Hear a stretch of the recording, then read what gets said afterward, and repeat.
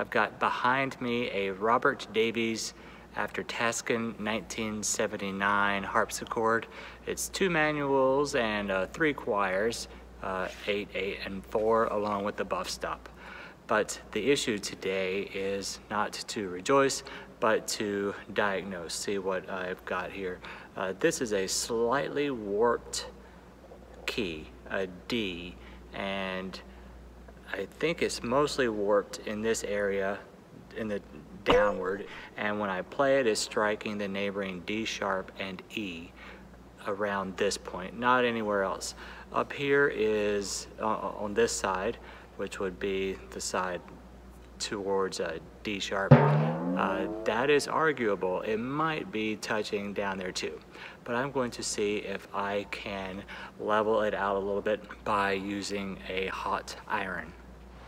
Here is the D5 in question. You can see some gap right here where it's leaning towards its neighbor E and the D sharp. It touches these 2 keys right there at the front, and it's bending a little towards the C sharp back here. I don't think they're touching, but this gap tells me I do have some potential concern in the future. I took a couple of its jacks out so I can more safely remove this. You really can't see the warp from here, but I will share a picture later on where it's lying on a flat surface. Here I have my hot iron set up and a nice flush piece of wood here. Hope I win awards for my cinematography. So I'm going to try and get this out. I assume the iron is going to be hot, so I've got a pair of gloves. Let's see how this goes, boys and girls. I'm going to apply the iron here and then try and coerce the wood here out this way. So apply here and push this out gently, of course. I'm going to do the underside. I've never done this before. I'm applying a little bit of pressure downward.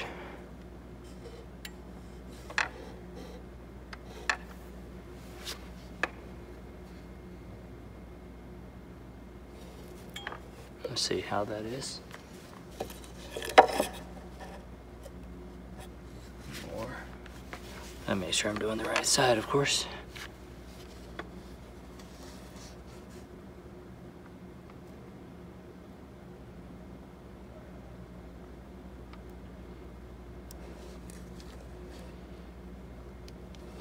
Trying to coerce it downward.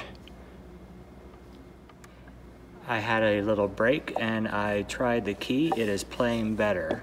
It does not touch the neighbors. It's still a little close. This gap has decreased.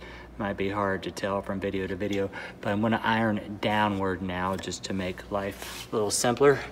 That iron facing up was somewhat treacherous. So you can see we have a little bit of markage right here, but you'll never see it except when you take the key out.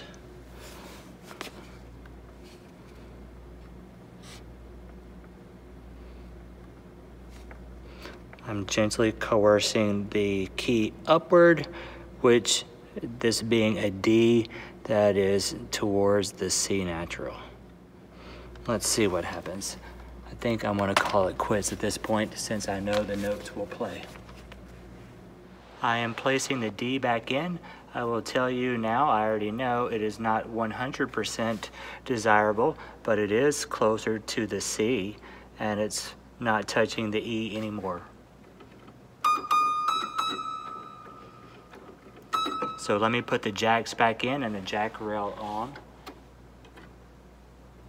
For the D, I put the key in with 2 out of 3 of the jacks not in place, so there wouldn't be any interference.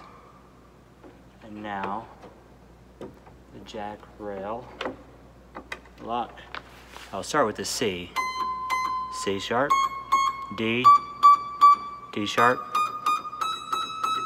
All right, I'll take that as a win. See you next time.